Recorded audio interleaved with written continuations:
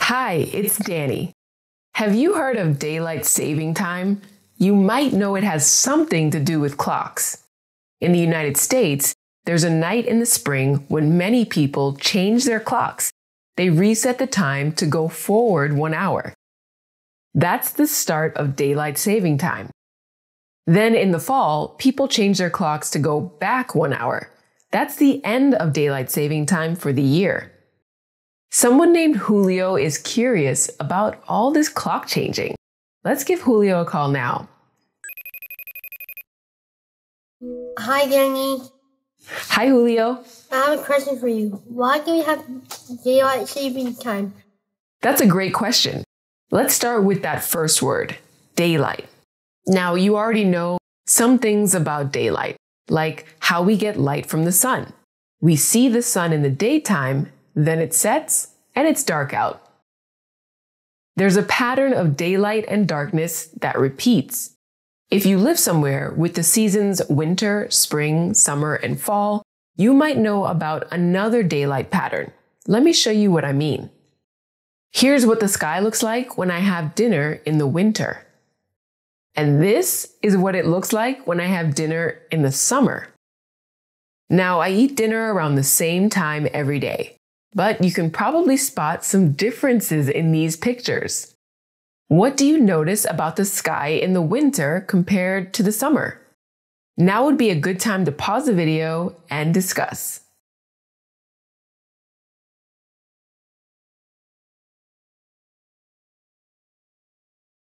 Okay, are you ready? Maybe you notice that it's darker outside in the winter. The sun has already set when I eat dinner.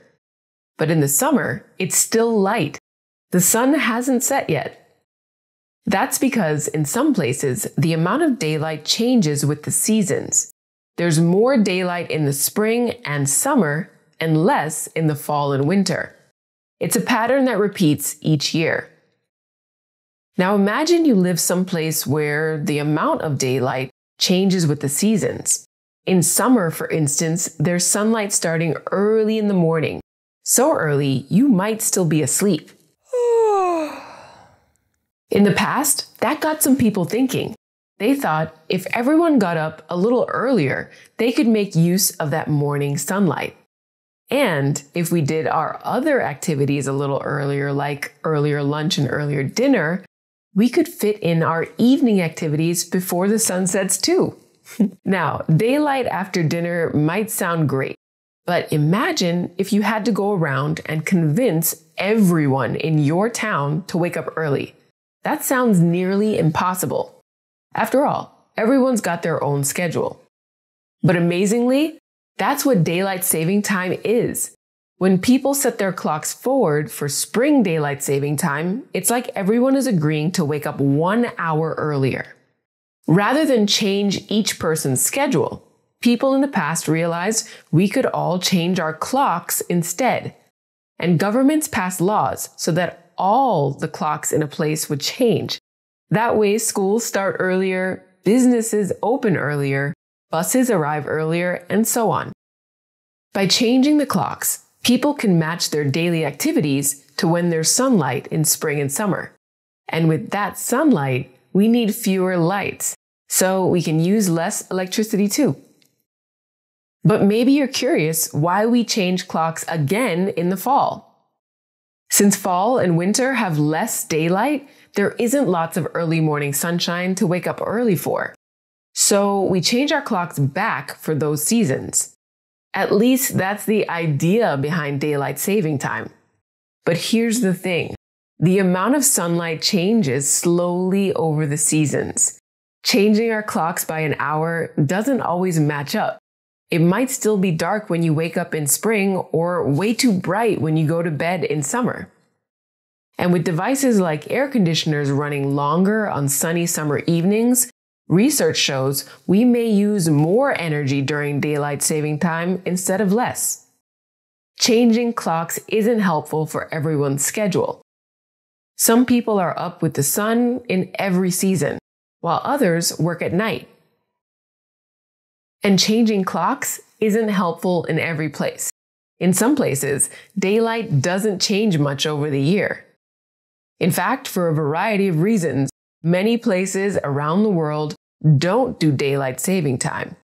Some have passed laws to get rid of it, including the state governments of Hawaii and Arizona. Whenever we change our clocks in the spring, I feel so tired the next day. Maybe you do too. That's because if you wake up at your usual time, you're actually getting an hour less sleep that night. And in the fall, when we change our clocks back, it's like we get to sleep in an extra hour. That I don't mind so much. But doctors point out that changing our clocks twice a year throws off our sleep schedule. It's confusing for our bodies. That can lead to worse health and more accidents. It's hard to focus when you're tired. That's one reason laws have been proposed that could change daylight saving time in the United States. We might even stop doing it. So, in summary, daylight saving time was invented to help us match our daily activities to when there's sunlight in different seasons. By changing our clocks 1 hour forward, we start our days earlier in spring and summer. So there will be sunlight for our evening activities too. Still, people debate how well that actually works. It's helpful to remember that daylight and darkness follow their own patterns that we can't change. Changing clocks doesn't change the sun or make daylight. It just changes when people are awake to experience that light. That's all for this week's question. Thanks, Julio, for asking it. Now, for the next episode, we reached into our question jar and picked out 3 questions sent in to us that we're thinking about answering next. When this video's done playing, you'll get to vote on one. You can choose from: why are 4-leaf clovers so rare? Are leprechauns real? Or why do we wear green on St. Patrick's Day? So submit your vote when the video's over. We want to hear from all of you watching. There are mysteries all around us. Stay curious and see you next week.